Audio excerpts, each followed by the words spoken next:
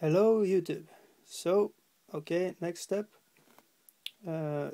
using wash after using this for base coat, Azul Dencio heavy blue. The wash I use is Citadel badab black. You can use shade as well, Nolan oil I think it's called now, and just put it on, and just make sure it's not pooling anywhere. And if you see, I take a paper and dry the pencil and just taking the excess off. It sucks the paint. The pencil sucks the paint off, so it doesn't pool or making nasty spots. So yeah, I just wanted to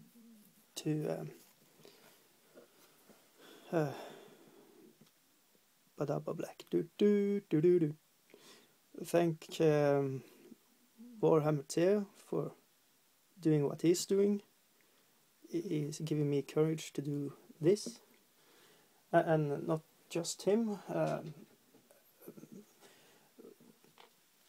It's cool to see all the progress he has done from the first videos I've watched and to now.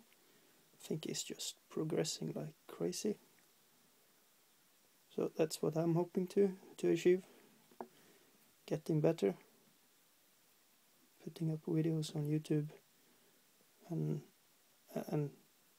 yeah, make it a thing, so I don't just put this away. I want Joey Berry for just getting started. It's cool to see new people into the hobby. I'm putting up on YouTube. It's giving me courage to do this. Not that it's scary, but a little maybe. 2-3 people watching this maybe. Oh, sorry, in frame.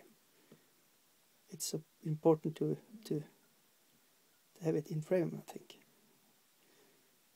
No secrecy, just me not used to the camera. Yeah, and tactics, Once Bitten, 360, Mr. Molari and others very good with tactics. And painters, awesome paint job. And his job in painting, he's real cool, answering and helping.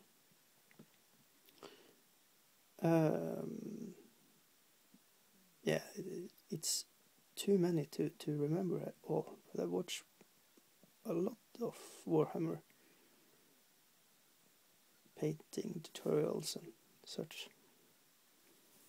So I think I just needed to put up to be a part of this. It's cool, I think. So yeah, this is part 2. I will come back to show you what I have planned from now on with this Smurf Ultramarine. Okay, bye YouTube.